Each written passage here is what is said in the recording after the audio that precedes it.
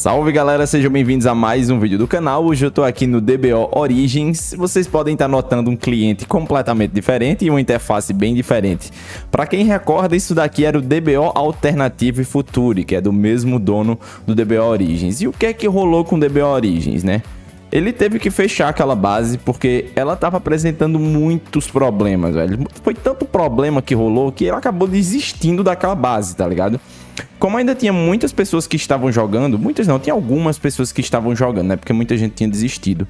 Então, conversando com os players, ele decidiu abrir essa base aqui e devolver tudo, obviamente, para quem for jogar, tanto da galera do Alternative quanto a galera do DBO Origins. Então, se você jogou um desses dois aqui, troca uma ideia lá com o ADM, que ele vai desenrolar para você voltar a jogar. Então eu vim aqui já, né, com o Chico Bioca voltou. Escolhi outro boneco, que eu não queria continuar de Gohan. Vi os combos do Goku e achei bem bonito, tá ligado? E aí, a caso esteja perdido ou preso, utilize templo para voltar para esse local. Tá, ok. Escolhi o Goku, achei massa os ataques dele, tá ligado? Eu digo não, vamos de Goku mesmo aqui. Geralmente o cara nunca começa com um personagem... Cara não, né? Eu nunca começo com... Ó, isso aqui é os ataques da outra base, tá ligado? Eu acho essa base aqui do DBO Alternative Future muito legal. Ele editou ela bastante. Quem não lembra aí, acho que uns 2 anos atrás... 3 anos atrás ele tinha lançado, né? E acabou fechando o servidor com o tempo. E... eu curto pra caramba essa base, porque eu acho muito legal tudo que ele criou. Eu lembro que ele criou muita coisa aqui do zero, tá ligado? E tem muita coisa interessante, desde sistemas até as próprias sprites que são diferentes daquela que a gente tava jogando. Vamos dar uma explorada aqui. Faz tempo que eu não jogo nessa base aqui, né? Porque eu acho que fechou, tem o quê? Acho que tem uns... Poxa, cara, acho que eu chuto aí uns... Ainda tô com as hotkeys aqui do vídeo do Cavaleiro do Zodíaco. Quem não assistiu o vídeo dos Cavaleiros do Zodíaco... vou deixar aqui no card para vocês. A outra informação sobre essa base aqui é que ele tá vendendo também, né? Tanto a base tá online, quanto ele também vende essa base. Ele me informou isso daí. Se não me engano, custa R$250. E só você trocar ideia lá com ele, você que quer criar um servidor. Teve uma galerinha, inclusive, que comprou meu curso, que não quis utilizar a base que eu deixei disponível, né? Porque a base que eu deixei disponível, ela foi praticamente limpa do zero pra gente montar passo a passo com o curso. Só que tem gente que queria adiantar esse processo, terminar mais rápido, tá ligado? Queria um servidor mais rápido. Teve um carinha que falou comigo, teve 2, na verdade. Falou, pô, cara, mas eu queria uma coisa já pronta pra mim só colocar minha cara e mexer nas coisas do servidor já pronta. Não quero estar criando tudo do zero, não, feito você mostrou no curso. Eu recomendei alguns locais pra galera comprar. Então, pra galera que quer dessa forma, né? Galera que comprou o curso aí, ou também que não comprou, que já sabe mexer em servidor, tá? Já aproveitando, eu deixo sempre na descrição meu curso, que eu criei, como criar um servidor do zero.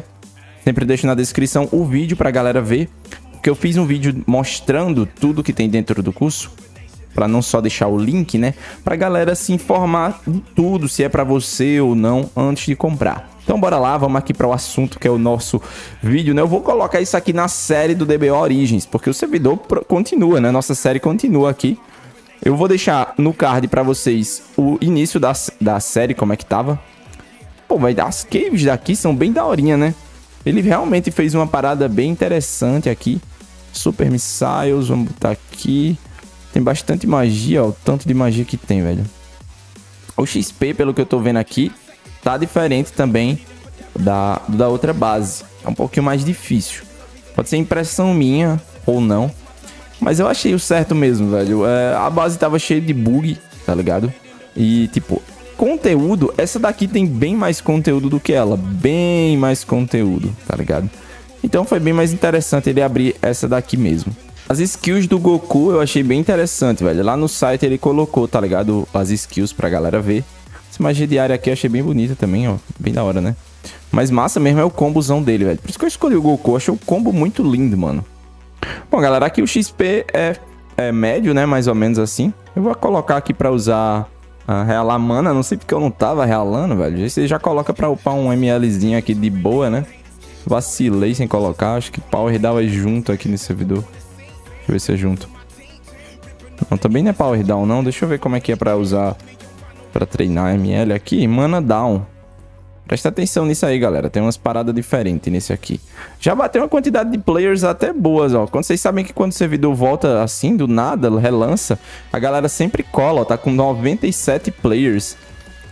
O PVP desse DBO Alternative, né? Quando era o antigo nome, era bem massa, velho. Eu achava bem da hora. Não cheguei a participar de nenhum PVP, não. Mas eu já postei aqui no canal. Se você procurar por DBO Alternative, você vai ver nos vídeos antigos. Eu vou deixar também no card para vocês verem os vídeos antigos do servidor que eu já fiz. Eu gosto de entrar, às vezes, para fazer um vídeo assim e ficar só trocando ideia também. Enquanto eu faço a gameplay, vocês vão vendo o jogo de fundo. Eu gosto de trocar uma ideiazinha, né? E essa semana eu tava mexendo aí fullzaço no meu Bleach, né? Tava fazendo umas atualizações para ele. Vai vir aí novas de dungeons em Ecomundo, vai vir novos jeitos de você conseguir agora slot box, vai ter, né, slot system, na verdade, né, o sistemazinho de slot.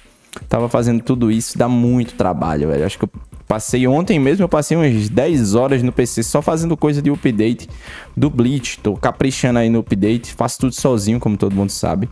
Teve um sábado aí, inclusive sábado passado, esse sábado agora, né, hoje a gente tá aqui na terça-feira. Nesse sábado, eu passei o dia inteiro, eu tava até virado, mano. Eu digo, mano, hoje eu vou mexer no meu One Piece, tá ligado? Eu comecei a mexer no meu One Piece e eu fiz bastante coisa. Fiz umas caves novas lá em Orange Town, uma cave de bug. Coloquei... Nossa, cara, vocês vão ver, eu vou mostrar mais pra frente. Eu vou terminar logo, tá? Tava colocando loot nos personagens pra... Eu vou tentar colocar loot na maioria dos mobs. Tô a fim de fazer desse jeito. Acho que a galera curte bastante tá fazendo loot. Você tira pelo Tibia global mesmo, né? Os vídeos do YouTube da galera luteando e tudo mais. É bem interessante. E fica até mais legal. Você vai numa cavezinha, você tem a possibilidade de dropar um set daquela cave e tudo mais. Então o One Piece ele vai ser voltado assim pra loot, né? Vai ter muita coisa de loot pra você lutear. Em Orange Town mesmo vai ter bastante coisa. Em Shells Town tem 4 cities já, né? Barate. E por aí vai. Já mandei fazer mais sprites. E, óbvio, meu DBO também, / Narutibia, né? Também vai estar tendo coisas sempre. Aí teve uma vez que eu tava trocando uma ideia assim em um vídeo e um cara falou, pô, tu tá fazendo um vídeo de um jogo e aí tu fala de outro jogo. É óbvio, cara, não tem essa de... Eu não tenho essa fuleiragem assim de, ah, meu Deus do céu, vou falar de um jogo, eu tô jogando um DBO e vou falar de outro. Cara, simplesmente a galera vai jogar o que agradar mais a ela visualmente. Às vezes visualmente, às vezes porque um servidor é mais focado em PVP, às vezes porque naquele servidor tem um sistema que aquele outro não tem, às vezes porque um servidor é focado mais no PvE, outro servidor é focado mais em deixar as coisas mais parecidas possível com o anime, e por aí vai, cara. Cada servidor tem sua característica, tem seu tipo de player diferente, sabe? Não é porque eu estou fazendo um vídeo de um específico que, tá fazendo um vídeo do Alternative aqui, que é o Origins, aí o cara vai ver eu falando do meu, não, vou jogar o dele. Não tem isso, tá ligado? Eu faço os vídeos aqui pra vocês verem realmente o que agrada mais e jogarem o que agrada mais. Então vamos aqui, eu quero dar mais uma exploradinha, velho. Aqui tem um sistema de daily bem interessante, inclusive eu vou pegar isso aqui que eu tô bem mendigão, né? Ó, bem mendigão eu tô. Tá, isso aqui você consegue comprar um set com coisas de task, tá ligado? Tem refine, tem esfera que aumenta a força do personagem. Tem bastante coisa pra você colocar no personagem aqui de forma free mesmo, tá ligado? Aqui no loot, eu acho que esse loot aqui é o da task. Deixa eu até botar aqui task pra ver o que é que ele fala. Agora você está participando da task do Wolf e deverá matar 100 desta lista. Bom, galera, eu vou continuar trazendo aqui, vou deixar meu boneco de bot por aqui, tá? Vou dar reborn, dar tudo mais. E nos próximos vídeos a gente vai fazendo, mostrando tudo que eu progredi no boneco. Vou jogar aqui de forma free mesmo nele, pra vocês verem como é que funciona o progresso. É totalmente diferente do DBO Origins, então vai ser mais conteúdos aqui pra vocês. Semanalmente a gente vai ter um videozinho aqui, fechou? Toda quarta-feira vai ter um vídeo aqui do servidor, vou dar continuidade. Se vocês estiverem curtindo, eu continuo fazendo. Dê uma olhadinha no servidor, dê uma passada. Todos os links mencionados estão na descrição, desde o jogo até o que eu mencionei do meu curso, fechou? Tamo junto e é nóis. Quero nem saber nesse cara, nessa porra.